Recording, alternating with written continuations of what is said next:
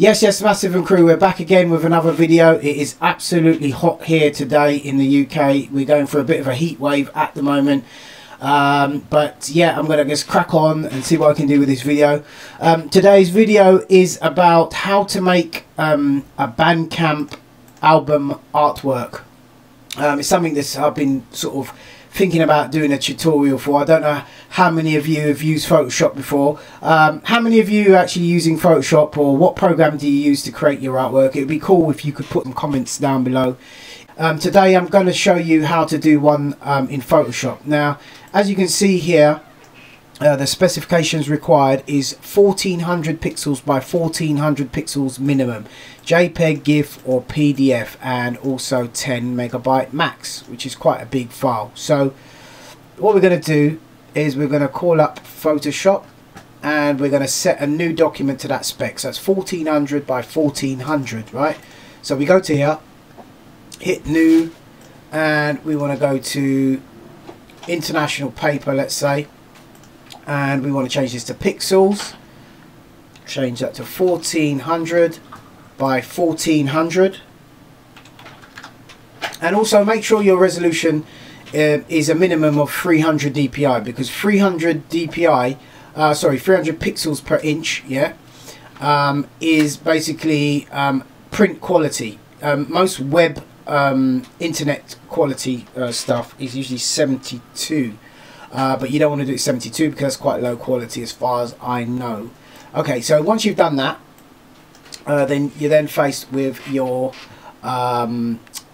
your blank page. So what you do next is obviously you get your logo, you pop your logo on there, and at the moment I'm pressing Apple and T or Control and T to enlarge it, and if you notice it's a bit pixelated, but once I press enter, you go there, you'll see that it shows the right size. Next what I would do is, let's say I'm going to be calling this let's say Science EP, SCIENCE-EP. Now what you want to do is you want to go and find a real cool font to install on your computer. Usually I go on a little font mission and I hunt down fonts online to find out what fonts are good. There's some really cool places to get fonts. You've got I think just Google free fonts, and you'll probably find 1001 free fonts and the font. There's also another one called Font Space. And I basically go on here and I have a good look at, for a cool font that I want to use. For instance, if this is a pretty good font, I would download that. And I believe on the Windows 10 it's probably the same thing. We just double click it, and then basically the font opens. 28 days later, TTF file, double click it. Then what you'll see next is a font book, and then you just go install font. Then once that's it validates and it does whatever it does. Problems may have been found with the validation. I don't think you have to worry too much about that. Then the next thing you want to do is, I like this font, but I'm just giving you an example on how I would go about installing, a font. Okay, so you choose your font that you want. In my case, I'm going to be using this cool font here, which is the Badaboom font. Once you do that, you double click here. You go to here, you can select your color from here. You can have it black, you can have it red. Cool trick as well is also, let's look for a nice background to go onto our cover, and then I would just go to Google Images. Now obviously it's better if you use your own images rather than just jacking some images, but let's say for example lightning, GHTNING. So we're going to grab some lightning from Google. And another thing as well, when you're doing this sort of thing, you want to go to size, and you want to go to choose a large size file. And that way that what you get is going to be really good, high quality. This is a really cool one, right? So let's grab this. Also make sure obviously that possibly you do have permission to use the file. So we're going to download that lightning. And then once that's downloaded, I'm going to go to here, and then I'm going to open with, and then go to Photoshop. And then, right, great, so we got this here now, so let's lighten it up again here. Let's go to image, brightness, let's brighten it up a bit. just to give it, you know, a bit of contrast, make it look a little bit cool, a little bit different. You could change it, you could image rotation, you could flip the canvas a bit, just to change it up a tad. Now let's chuck that in there. Now Photoshop consists of layers. Everything's on a different layer. You've got control over everything that you do, yeah. So what we're going to do is we're going to put this on the bottom layer, which is pretty much just above the background, right? So if you can see, that's there. Now we're going to press Apple and T, Control and T for transform. You can also do that from the menu, yeah. Grab that there. Now let's grab this, and then we're going to just do a right click here, go to blending options. Then we're going to do a stroke around it, so bring the font out a little bit more. Look at that, cool.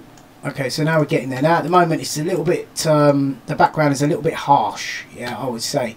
So we could get this here, we could turn down the opacity, right? Or another cool trick we can do is we can create a new layer, like so, and then we can just grab our cover,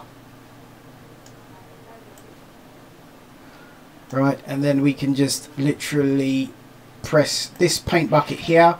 Let's fill this maybe with a black, probably. Now it's going to go black, yeah, but then we get this opacity, we make it transparent so it's not so hard. So we got that in the background there, yeah, great. So once we've done that, we can grab let's say for example my Busy Bee logo, grab that, and then let's maybe get the eraser tool. Right now at the moment it's not letting me erase, yeah, because it wants me to oh, okay, somehow I think I've opened up a Photoshop. Okay, never mind. Alright, so that's not a problem. Okay, so we're going to grab that, and then we're going to grab this and slide this over. This is, oops, I'm on the wrong thing here, hold on. Grab that, get the right layer, grab that, put that over here. Now if this doesn't let you drag it yet, it's more likely because your mode has to be in RGB on both files. Make sure the two files are in the same mode. Next I'm going to grab this and I'm going to make that kind of smaller, pop that there, and as you can see I've got a hole there, that's easy filled, and let's fill that with white.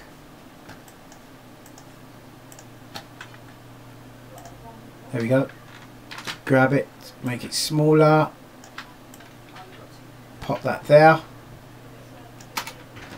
Okay, so that, you know, that's pretty, oops, that's pretty much it, yeah. You've got your little title there. Another cool trick, if you want to soften the edges a bit, say like I've got this here, I'll make an eraser, get it bigger, put the hardness to 1%, and then just kind of brush around the edges so it's not so much of a square. You can do that just to kind of fine tune it off, or just sort of do multiple clicks. There you go, so it's a little piece of artwork there. And this is kind of how I go about it, and then you could just kind of work on it until you get what you want, for example.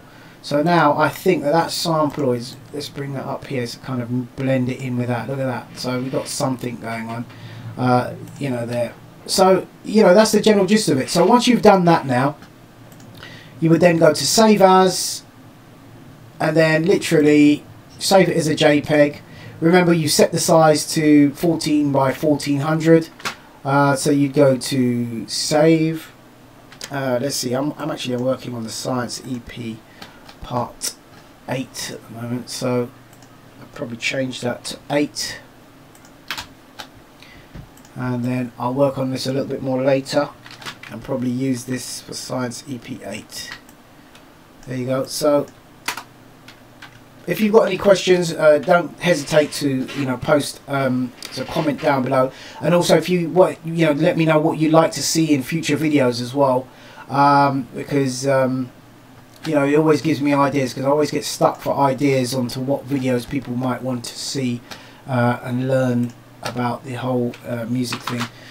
Right, so let's see, so grab that Science EP8. And that's it. You just literally save that and you'd upload it to the BANDCAMP page. You know, it's not the greatest artwork at the moment. It's just a quick thing to give you a general idea on how it works. I hope that, you know, you found that useful. If you like this video, please subscribe and give it the thumbs up. Take care. God bless. Peace.